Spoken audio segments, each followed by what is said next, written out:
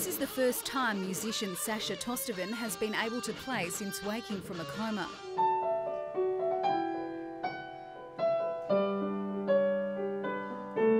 His greatest fear was that his head injury would cause him to lose his talent forever. Today, he was reassured. Police say Sacha was the victim of an alleged one-punch attack outside the Regal Theatre in Subiaco in the early hours of Saturday morning. The 29-year-old doesn't remember a thing about the incident. The last thing I remember about the night is finishing work, going and having some drinks with some workmates. Next memory I have is myself waking up in hospital and getting told about it all.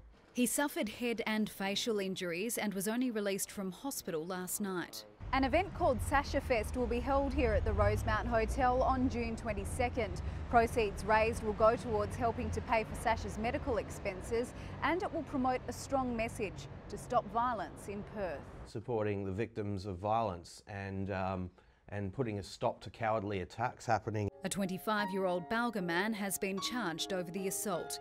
Ebony Ferranda, 9 News.